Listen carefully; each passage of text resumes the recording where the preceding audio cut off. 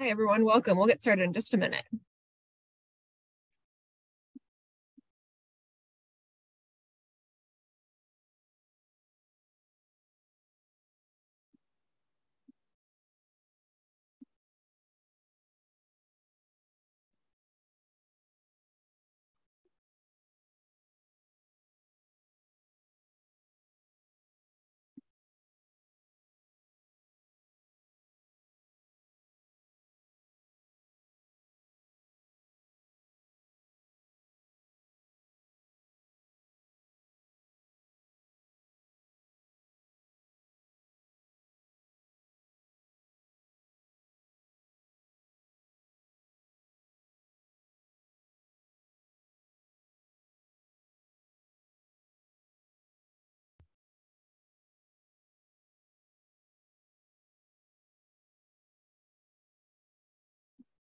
Welcome, everybody.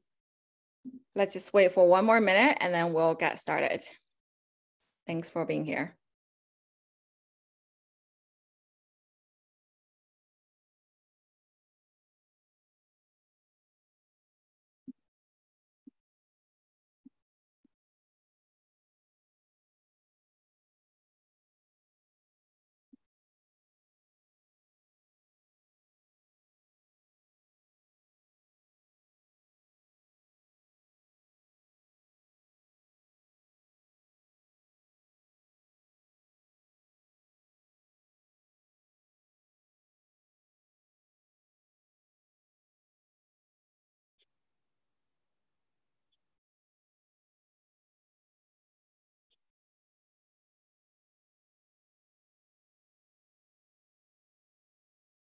All right, let's wait for one more minute and we'll kick it off. I see some familiar faces, so that's great. Thank you again for joining us tonight.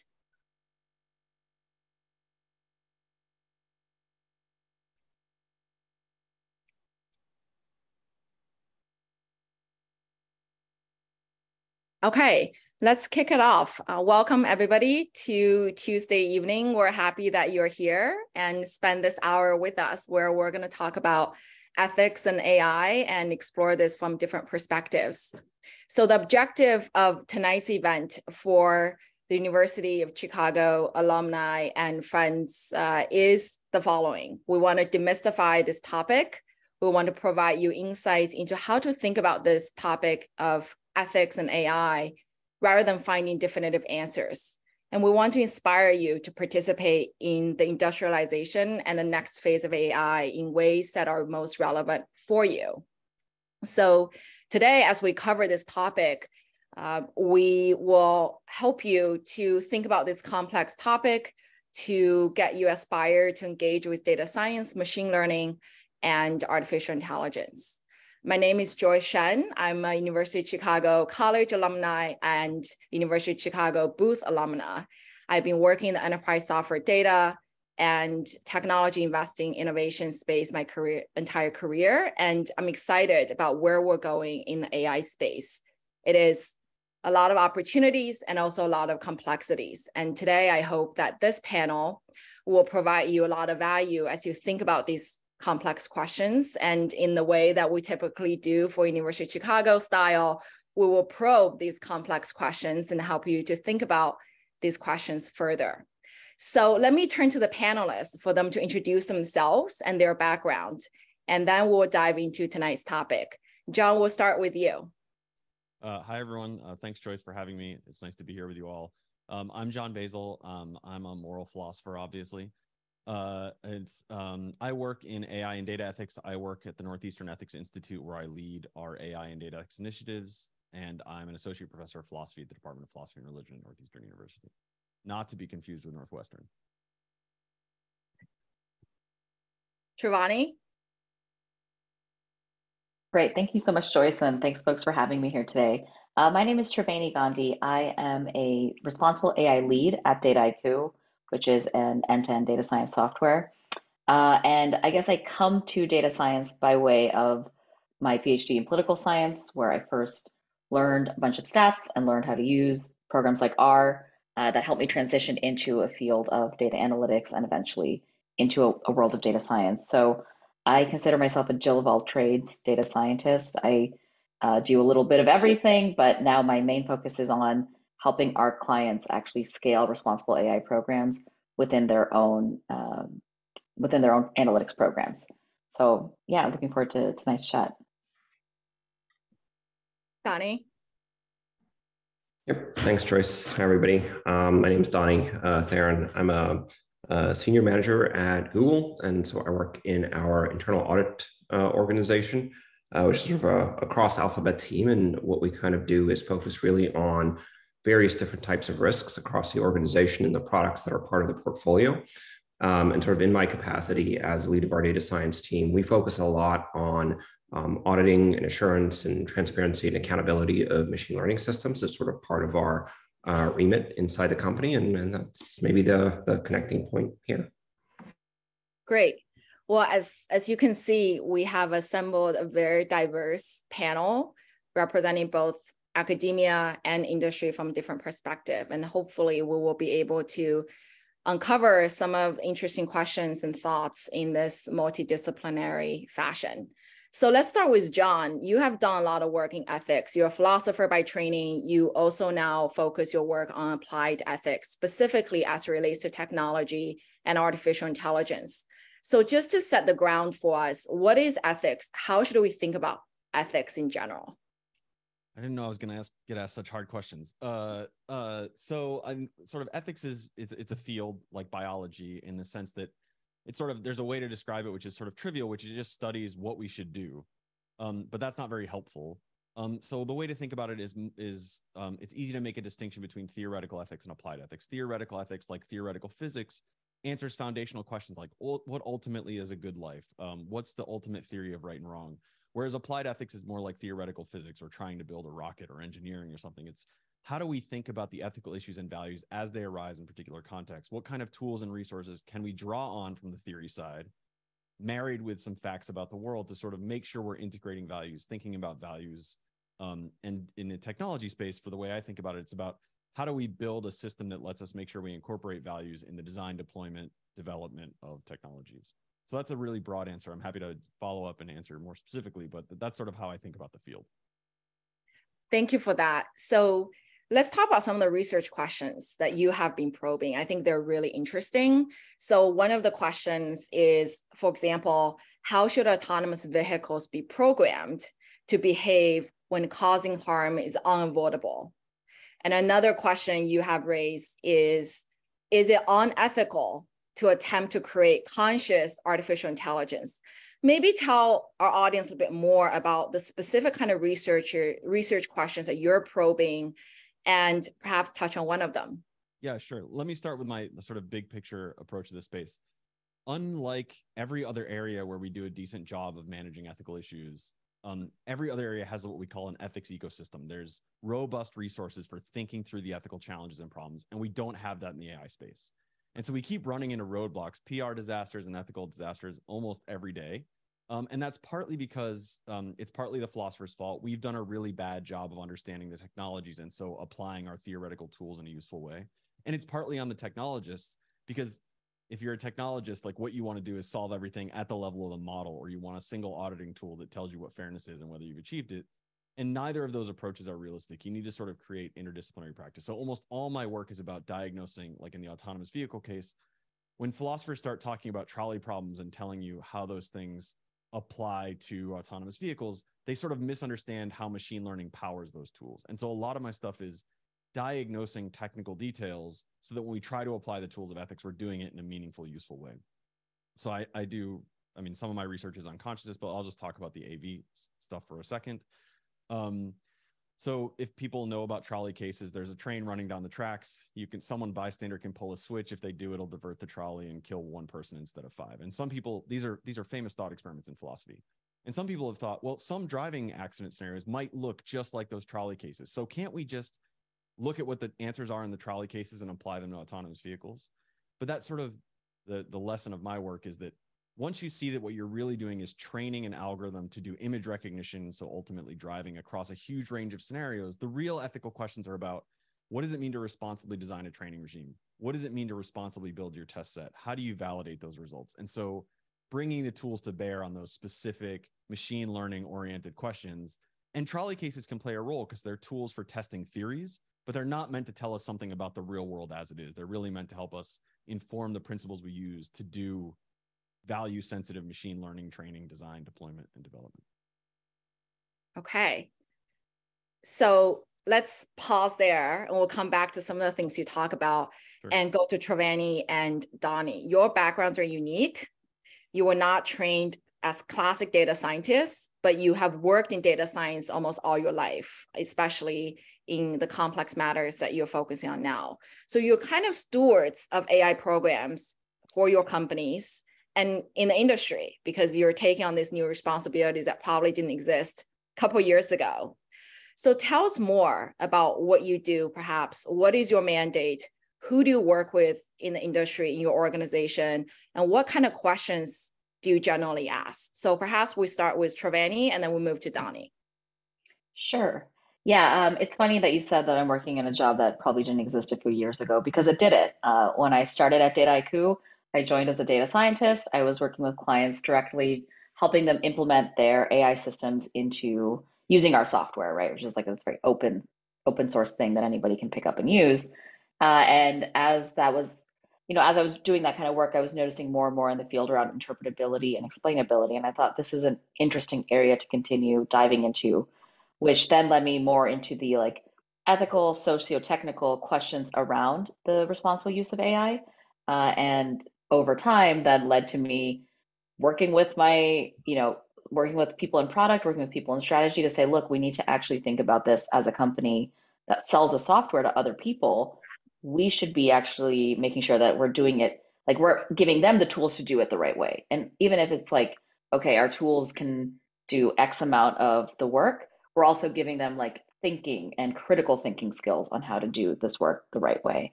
So yeah, my job did not exist a couple of years ago. And I try to like tell myself that when I feel anxious about where my career is going, because like, who knows what job I'll have in 5 years, because it might not exist yet. And so I think that's an exciting part of this space. But yeah, definitely a lot of my work is interdisciplinary because of, I think, the background I bring to bear.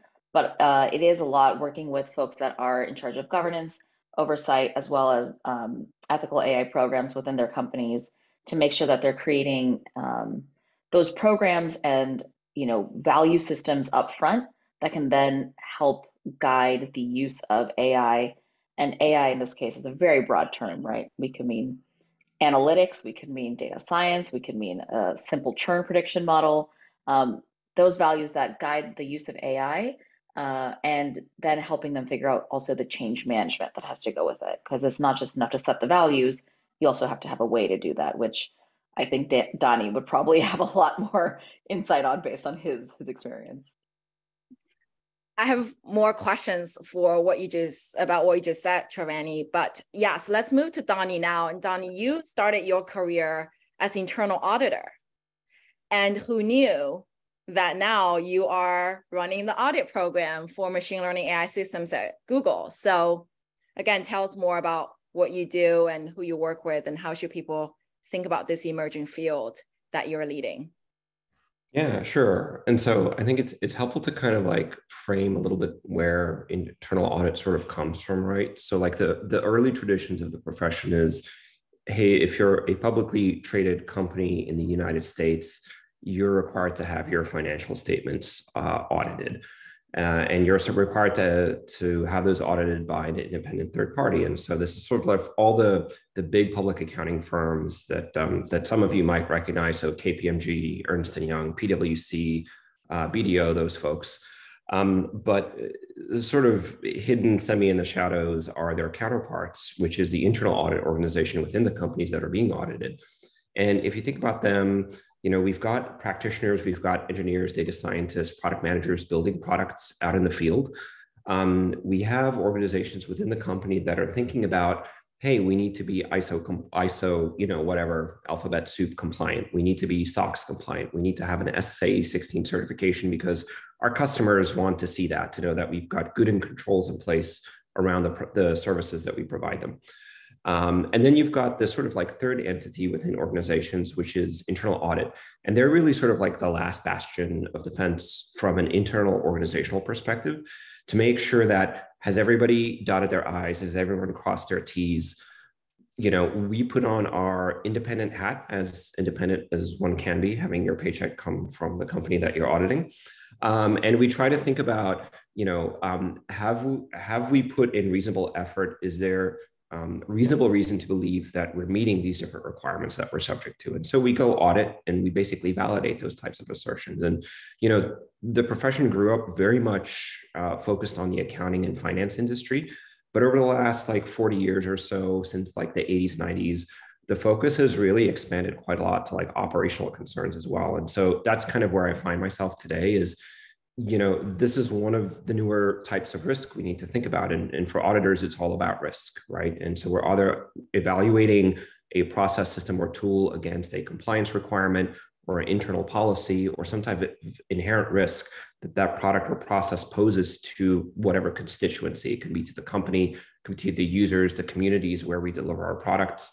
And so I kind of see this like quite firmly in the tradition of where the profession has grown up, which is this is a new technology. It's being deployed in products that are affecting real people. As a company, we have a responsibility to think about like the risks associated and inherent with that. And how do we, as independently as we can, do our homework and due diligence in validating that we're doing the right thing before, we kind of deploy those systems in the real world. Okay. So I heard a lot of keywords in what you just said: value system, risk, oversight, governance. And one of the questions from the audience, from Sachin, is we have built products, software products for years. And why is ethics and responsibility and all these things that we're talking about a top concern for machine learning AI?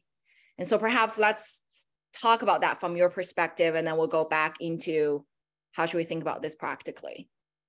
So as data scientists, or practitioners in the field, how would you differentiate or describe the reason for having such a big emphasis on ethics and AI?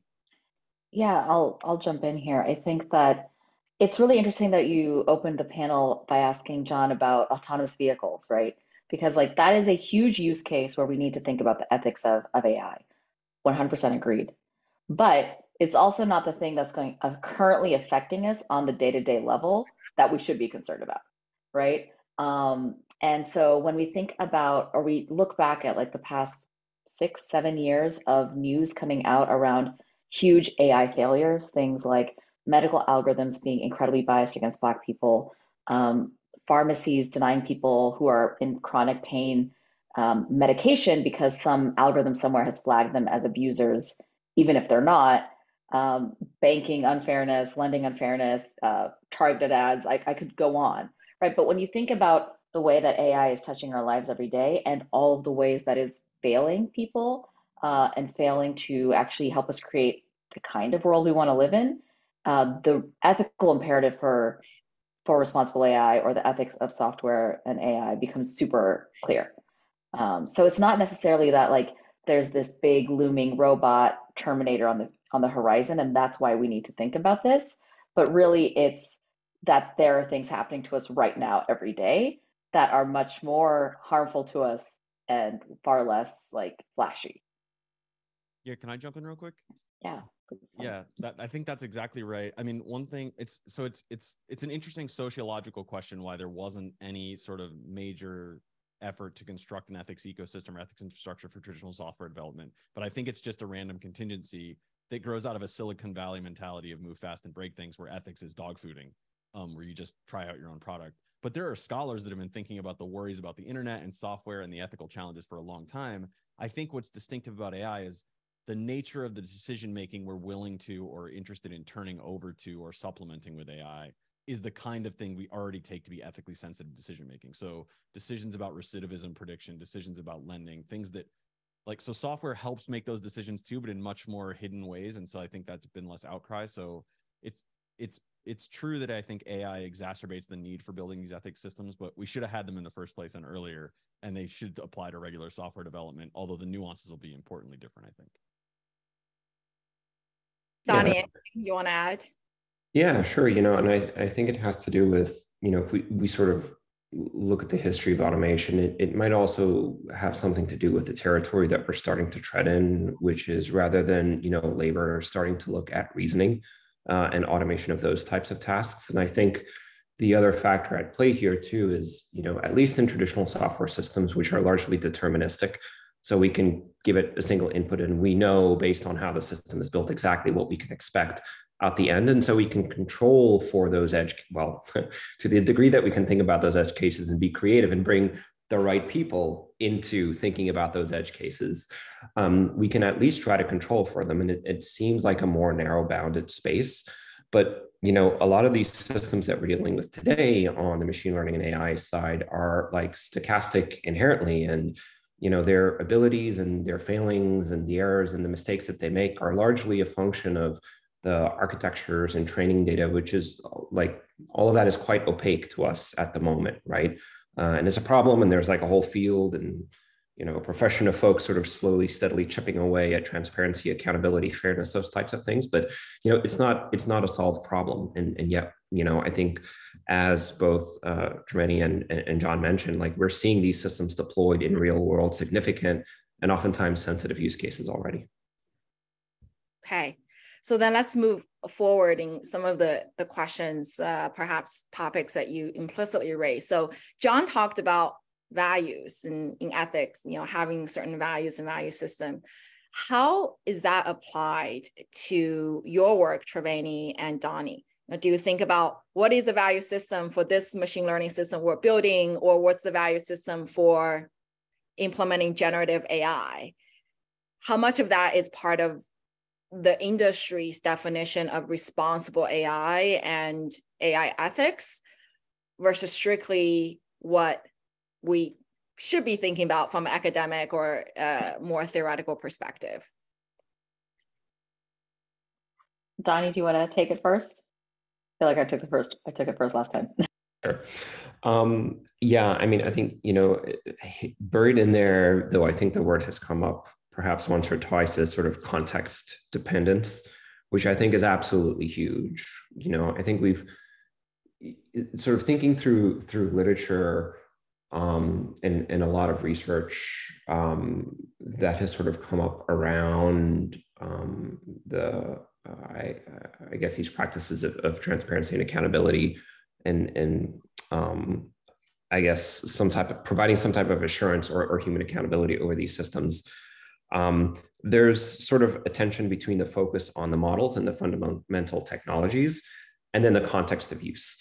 And I think, what in industry, I think the core challenge oftentimes is exactly that thing. It's the context of use, because these risks are so dependent on exactly how these types of systems are deployed that you have to take every single use case as a unique evaluation, asking those questions about what are the underlying values that we want to consider and evaluate when we're deploying this specific system in this very specific context.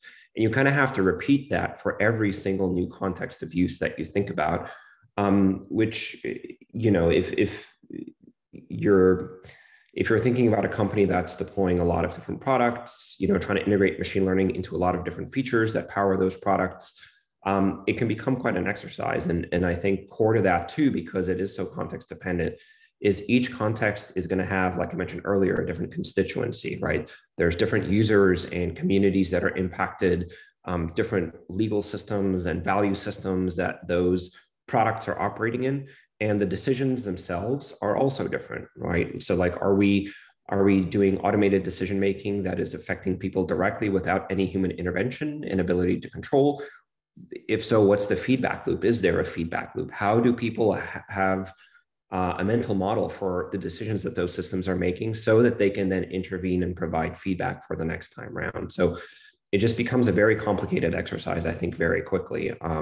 And I don't feel that there's a single right answer. It is really context dependent, I think, is sort of the key. So I definitely agree with Donnie on the idea that like in practice, the applied ethics, the applied values will be context dependent. I will disagree in a little bit of a spicy way, which is to say that like you look out at the system right now, or like look out the ecosystem, and it's like NIST has a framework, the EU has an AI Act, IEEE has their own thing, so and so has this, and honestly, everybody's saying the same thing, right?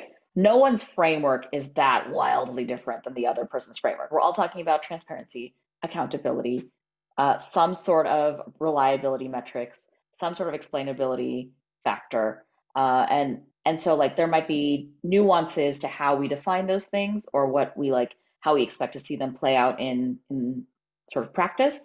But broadly speaking, I think when we look at the world of AI ethics or even responsible AI, we're seeing this centralization around. We want our models, we want our systems, models aside, our data systems, our reporting systems, everything to be aligned in some certain way. And so when I go to clients and I talk to them about how are you going to take your values and translate them into something applied, you know, sometimes we start with those frameworks because those frameworks do cover a lot of the basics, right? We want them to be human-centric and transparent and accountable, et cetera. And in other times, you can take your own company values and say, how do we take these values and now start thinking about them in the context of AI? And then from that, be able to then disaggregate down into here are the sort of risk trade-offs we're willing to take on these values when it comes to certain contexts, right? Like there are going to be different risk applications, right? Sometimes a lending use case is a much more high risk application than predicting if a customer is going to churn. Those kinds of I think adding that risk factor into the context also helps sort of clear the field on why different values or different sort of applications of values will matter differently across use cases. Okay, so I want to ask one more question to the folks in the industry, and I want to turn back to John and help us bring this all together in some ways, bridging between the philosophies and the applied ethics side and what the industry is doing now with respect to responsible AI, AI governance, all the things that Trevani and Donnie, you're talking about, risk management, audit, et cetera. So if you think about what you're doing in your company and what you see in the organizations, what are some of the best practices or programs that organizations put in place that you think should be and can be replicated across every organization that is implementing AI, which virtually today is every organization? Was that the question for John? Or for Trevani? Oh, okay. I thought it was for, I was like, wow, John, I'm curious to hear what you have to say on this. We'll get back to John. I was getting ready to take notes on this. Yeah, so I think it's like I said, like because this is a very complex field, right? You have to start somewhere in a semi-simplified way so that you can start building and then start figuring out as you're building the pieces that need to be nuanced and addressed according to different contexts, different industries and use cases, right? I do see a lot of clients who come and are like, we can't talk to you for another year because we haven't figured out everything yet. And you're not stopping your AI development in that 1 year. So aren't you just kind of perpetuating the same problem? Like, let's get started with something.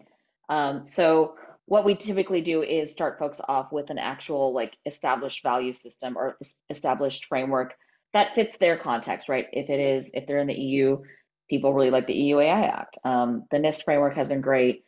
And we've seen a lot of companies that are based in the US also kind of gravitate towards the values laid out by the ethics committees in the European Union. So just starting with that, being able to take from that then a set of like guiding principles for AI to say that, okay, well, we want our AI systems to do this. We want to make sure we're only using AI where it's absolutely necessary and relevant to the use case. You know, we're not taking this sledgehammer of AI to every single thing. And then from there, starting to build out the practices around what are the actionable indicators on this value? What are the criteria to show that we've actually thought about the risks, indicated those risks to the data scientist or data analyst team that's building this? How have they actually told us that they're actually checking for these things while building, and then documenting, tracing, and reporting all of that back up to some sort of oversight or governance team, which sounds quite similar to what Donnie seems to be doing, but I'm curious to also hear a little bit more from the internal audit side. Yeah, I mean, sort of thinking across the industry and broader also in terms of organizations deploying machine learning, I think we're kind of at an interesting point where, certainly there are organizations out there that are using or experimenting or thinking about using AI that maybe are not quite attuned to a lot of the conversations that have been going on around principles and governance. But I do think that's, in a sense, a bit of a dying breed. Like, I think the conversation has been elevated to the extent that, at least when you encounter someone, they are familiar with the conversation. They are familiar with the topics of conversation, the concerns and the risks, at least at a high, like, macro level. And so I think for, organizations, as I kind of see the world, they're maybe starting from that point where, like, okay, I have the NIST, I have something in the EU, I have something in Singapore, wherever I happen to be, that kind of frames how maybe from a principles perspective, I want to tackle the development and deployment of AI. And okay, I kind of know sort of maybe how to do that, which is like, I've got other financial regulatory obligations or certification obligations or other compliance obligations. And, I have teams and mechanisms and processes to kind of like govern those things. But then I think where I sort of see the disconnect right now is turning that the principles and the governance that like try to align the organization around those principles. The gap to me is the operational piece, which is how do we take those principles and the governance layer we applied and how do we push it down the organization and like really operationalize it so that when folks are on the ground building these models, they know the risks that they need to think of. They understand the framing that the organization has placed around the development and deployment of these systems. And they're thinking about those things. And there's mechanisms and forums and escalation paths and review councils and all those things that they are aware of and know that they exist and how to plug into those. And I think it's building that connective tissue. I think that is sort of like a struggle for a lot of organizations right now that are thinking about deploying this. And, to Triveni's point, I think the earlier you start to think about this as an organization, the better. Because if it's 10 years down the road and you've been deploying and building ML systems for 10 years, it is very difficult to unwind that and to like put some sort of governance structure like all the way down the organization. I think the time to be thinking about those risks, which is, I think, similar for startups and smaller companies, is to build for the future, to think about what am I going to need to do? What am I going to need to be compliant at? I have a sense for my growth trajectory. How can I build those mechanisms, processes, institutions, and policies today to kind of set me up for success in the future? Yeah, absolutely. Sorry. One thing I just want to follow up on to your point, Donnie, I think that like you're right that these financial risk management like structures and organizations already exist. So like if you're a finance group, or even if you're not, right, like model risk management as a concept, as a field exists. It's like not that hard to start there and then build on that. It's like I think people get stopped up because it's like we have to build something brand new, and you really don't. I actually think that there's a real risk in doing that. So like if you take biomedical ethics as an example, they built up a set of very careful operationalized tools to manage the values that are most relevant to clinical research. They're very bad tools for managing values of health and big data analytics. So like the privacy protection of removing birth date and social security number is nothing in the face of big data analytics to prevent invasive inferences about particular individuals. So I actually worry about taking the tools of traditional risk management and sort of like as an off-the-shelf solution without careful modification and recontextualization. So there are lots of tools and interesting things to draw from, but there is a sort of ground up element to it, I think, if you don't want to sort of make everything look like a nail to a hammer. Yeah, I mean, I'll maybe just add to that too. Like, that's something that I think about a lot too. If we sort of think about the tradition of risk management and of the audit profession writ large, again, super anchored on financial risk. Like, I sort of cut my teeth as a young auditor when the whole idea of like computerized systems being deeply embedded into business processes is like a thing that maybe started happening 10 years ago. And like, oh my goodness, what do we do about it as auditors? What are the skills that we need? Who are the people who need a seat at the table to understand how we bring that into audit? What do we now need to audit? What are the skills? What are the frameworks? So I kind of like, I mean, I hesitate to say that I see the same pattern repeating, but I am concerned that we're repeating the same pattern too, about like not bringing the right people to the table and not understanding that this is like a multidimensional problem that's going to require more than just a bunch of folks from like a finance background sitting in a room applying sort of a framework that they're looking at for the first time. I think a lot of times the people we're not bringing to the table are the people who are affected by not good AI, right? And like that's the difference, where we could do a lot better than existing models of like bioethics or financial risk. So I'll come back to what Trevani and Donnie you were talking about, and we got a good sense of what the industry is doing. I think both of you represent the stewards of AI deployment from a different perspective. So now back to John. So you work with industry as well. So how do we connect between what you are researching on applied ethics and everything you have heard from the practitioners? What are we missing? What do we need to do? What are some of the innovative thinkings from your research and your colleagues' research that we can further apply to industry practice? Yeah, that's another hard question. It's a massively multidimensional problem. So like I'm sympathetic to the idea that there's a general convergence on the kind of values we need to realize, and then the real challenge is operationalizing those, and that's a context-sensitive process. But one of the things I think that's true in the absence of a kind of robust guidance or robust ethics ecosystem is we actually need to manage two tasks. How do we do operationalizations that allow for a kind of compliance approach to, are we meeting our AI ethics goals, but also are our AI ethics goals good? So like one of the problems I find with lots of these toolkits and frameworks is just like, here's a framework, have fun. And it's like pick and choose your own adventure about which one speaks to you that given day. So I actually think there's work to do to figure out which the framework is actually useful at getting to meaningful operationalizations. But then there's another part that's not about compliance. We're just at the point where we need frontline workers to recognize when they're hitting an ethical challenge it's not covered by any of their operationalizations, that the audit team hasn't built tools to address. And they need to be able to, not everyone can be an ethicist, but they need to have enough language to sort of reach out and grab the kinds of resources they need to solve the problem as best they can in situ.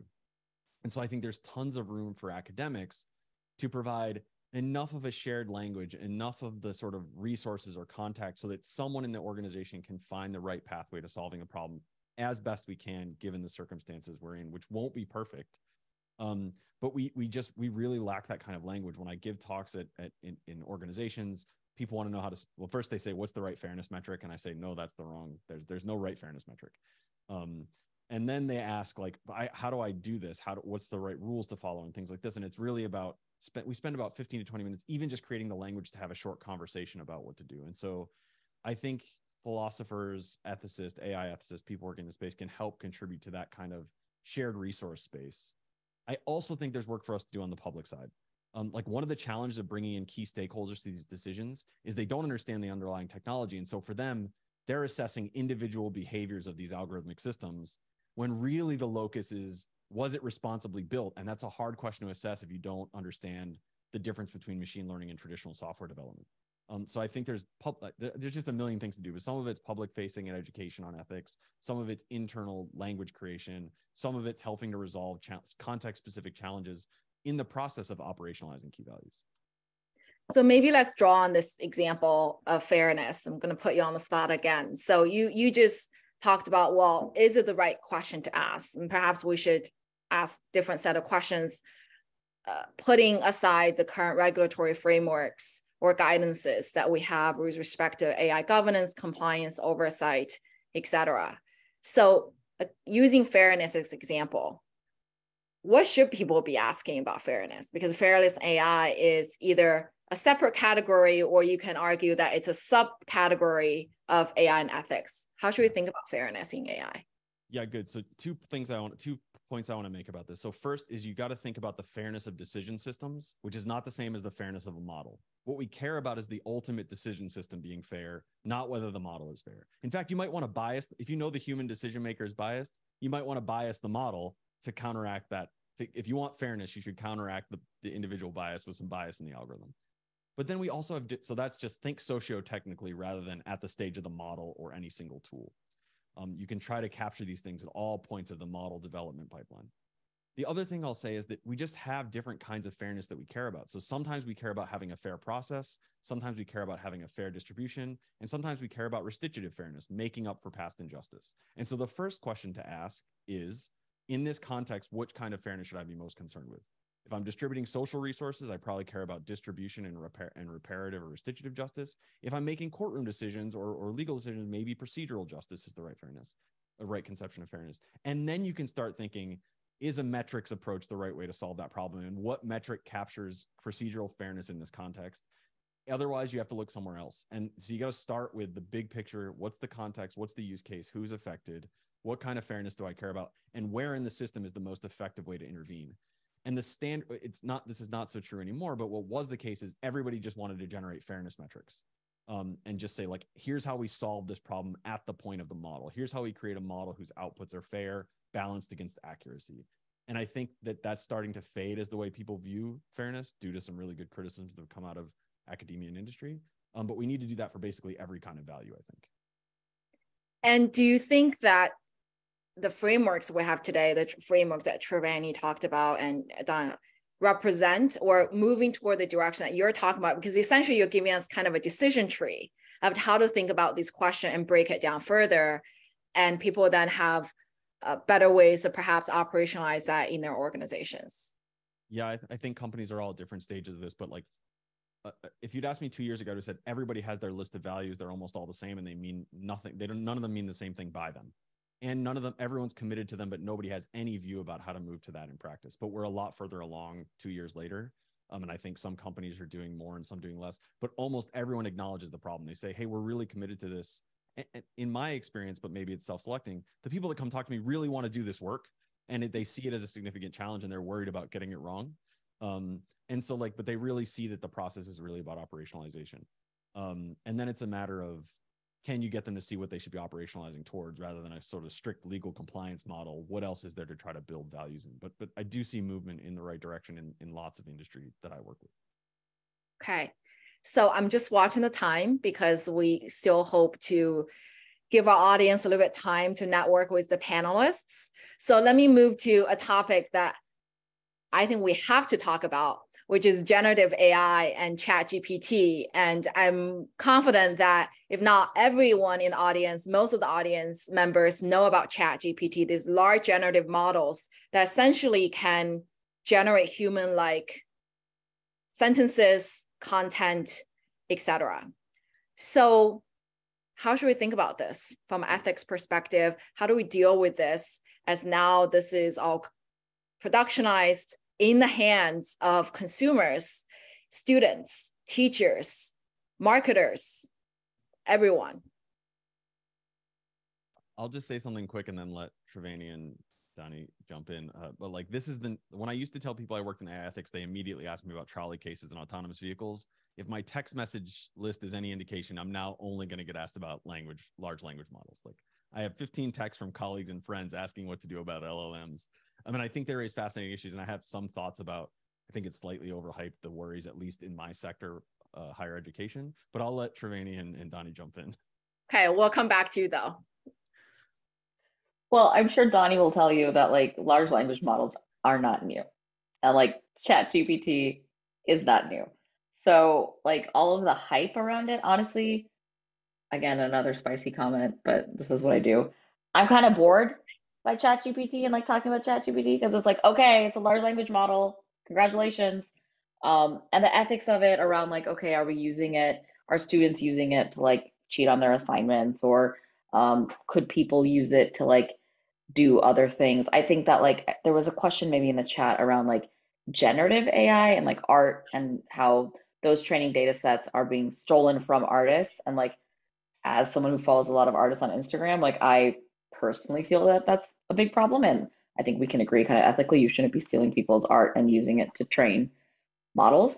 So I think that like there are ethical concerns around like, what does it mean to build these things off of like so-called public data when it's really still like a picture of my face, I still feel like is my own face. And so is this being used in some sort of generative AI, or is something that I wrote on LinkedIn being like scraped and used to then build a large language model? That's kind of more of the bigger picture ethics questions I think about when it comes to this stuff. I think that operationally for large language models in companies, like I I don't think there's as many concerns yet. I think the bigger concern there is telling people, hey, you're talking to a chatbot right now, or hey, the information that's being presented to you is the result of an AI system. That's the kind of tendency I go towards, but curious to hear what Donnie has to think too. Yeah, I mean, I think the interesting thing about ChatGPT is, I hesitate to say it's the first general purpose model that's, well, maybe the better way to phrase this, it's the first incredibly zero barrier to entry, accessible large language model that has been maybe served to the public, that is not like on very defined rails, right? And so like, I think all of us have been talking a lot about context, right? And so I think part of, as an organization that might be developing these systems, part of the thinking in deploying these types of models might be that, okay, I'm sensitive to the risks that this model poses in terms of grounding, in terms of bias or toxicity, those types of things. And so part of my solution in deploying those systems might be to deploy them on a very tight set of rails. And so I'm going to control the context. I'm going to control the user input. It's not going to be unbounded. I'm going to control like how it's used, right? And so when I do that, it kind of narrows the problem space quite a lot to one that might be more tractable to do mitigations like, screening for toxicity or screening for bias or screening for factual accuracy. And there's a lot of approaches to kind of like do that stuff. But the thing is that only really works at like a more bounded scale, right? And so I think the big thing about ChatGPT and the way that OpenAI has decided to release that to basically anyone with an internet connection is that it's relatively unbounded. Like now they do have like protections and they keep, it kind of sounds like by their release notes that they keep working on factual accuracy, grounding, issues of bias, adversarial like types of scenarios, but otherwise it's unconstrained in terms of how you can use it. And so I think that has maybe, for the first time, at least in the public consciousness, sort of like ripped wide open Pandora's box in terms of like possible applications in possible contexts, right, for a variety of different purposes. So it is interesting to see kind of how like interesting ways that people are finding of using ChatGPT that might be entirely unexpected. So if you were to, be an organization to release this on a very narrow set of rails, you probably went through some thought process to figure out, what do I want to deploy this for? What do I want to allow it to do? And, you can only have so many people in the room thinking about possible applications, right? And so when you open it to the whole internet, you're kind of opening it to all the boundless creativity that people out there have in terms of how they apply this model and what they try to use it for. So, no answers, but probably more questions have been raised, I think, over the last like month or change or since it's been released. And, I think a couple folks, locked in a room would have been able to think through in a definite amount of time. So. Yeah, absolutely. And before we turn to John and have the last words on this, is that I think you're absolutely right. Some of the questions raised, not many answers. What does something like a ChatGPT, which everybody has, does to critical thinking, does to copyrights, does to future of work, because people can see automation of certain tasks going away. What's its impact to education, pursuit of knowledge, etc. But bring it back to, as John, you said, a couple of years ago, people were talking about autonomous vehicle. And if the autonomous vehicle hits an individual or something, whose fault is that? And that was like the question in AI and ethics. And every class I remember was using this example to demonstrate or to get students to think about ethical considerations in AI. Now we have a new example, which is ChatGPT, or providing these large language models, making it more accessible with a friendly user interface to everyone. The consumerization of AI. So what are the right ethical questions or considerations that people should be thinking about or asking, no matter where we are, whether you're students or people working today? Yeah, so I think it's going to be different questions and different kinds of answers across different sectors. So I'll just say a little bit about education. So I'm actually not worried about it at the kind of institution I teach at. Was an elite institution where students want to get A's and not C pluses. And where part of my job is teaching people how to use like it's about taking advantage of tools to get them to learn critical thinking. So like some people hate Wikipedia. I encourage my students to use it, but they have to make sure that the information is vetted and well used. If ChatGPT got asked to do one of my assignments, it would do poorly. But I've just told my students, try to do it. And if you think it'll pass, then have fun.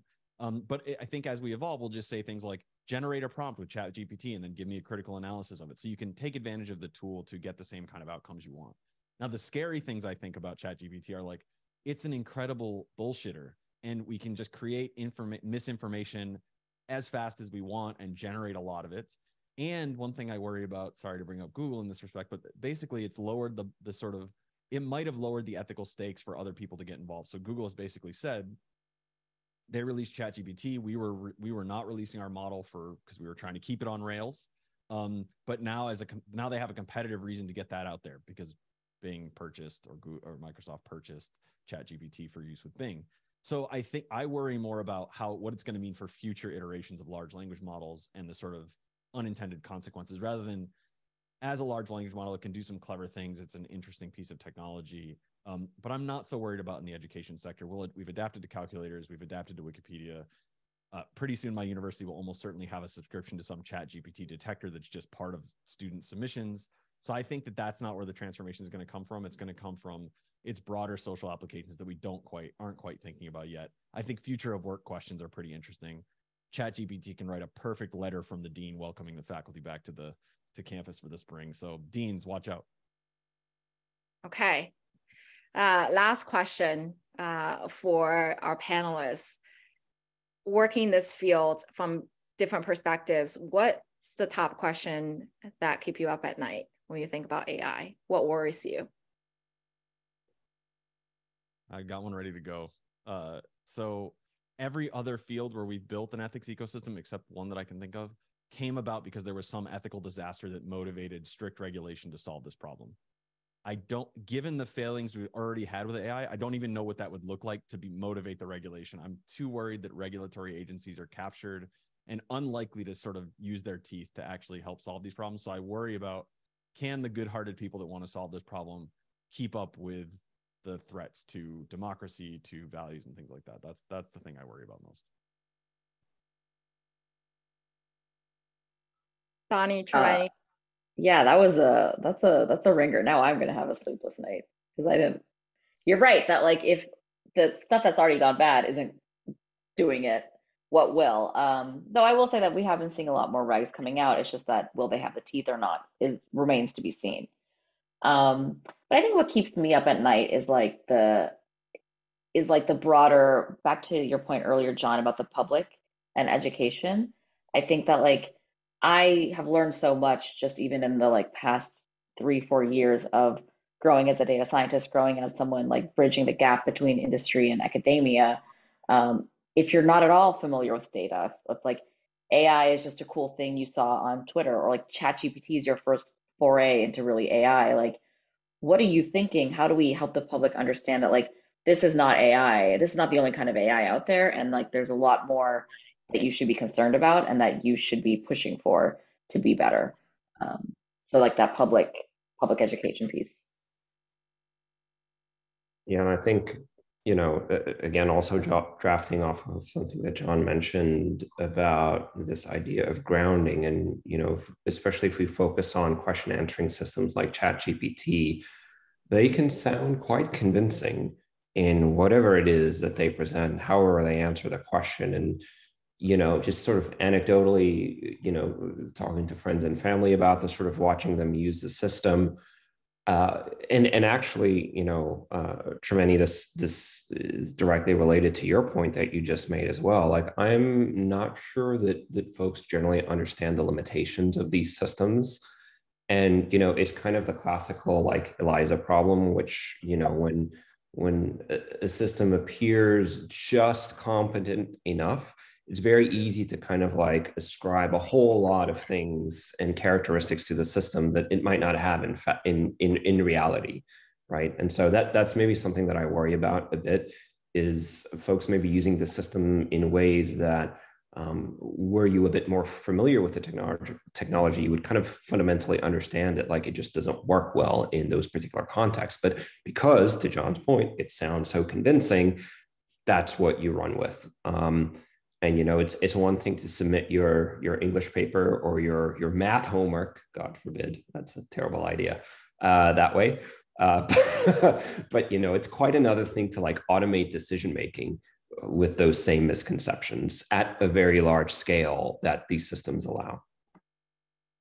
Yeah, absolutely. I agree with all these points. And one of the audience members said is AI ethics, a people problem, AI problem. And I think actually that nicely sum up today's event is, AI ultimately is a technology that people have built, it's a set of algorithms, and ultimately humans are here to make these decisions and have to rely on their own judgment. And so how do we, I think one of the themes that came out today, even though we're still scratching the surface of this topic, is how do we teach people make decisions and living alongside these tools or operating along these side tools. And for students and future generation, how do we teach them judgment as the world will have more AI tools inevitably. So we'll actually go into breakouts for a couple of minutes. I think it's great and nice for people to say hi to our panelists.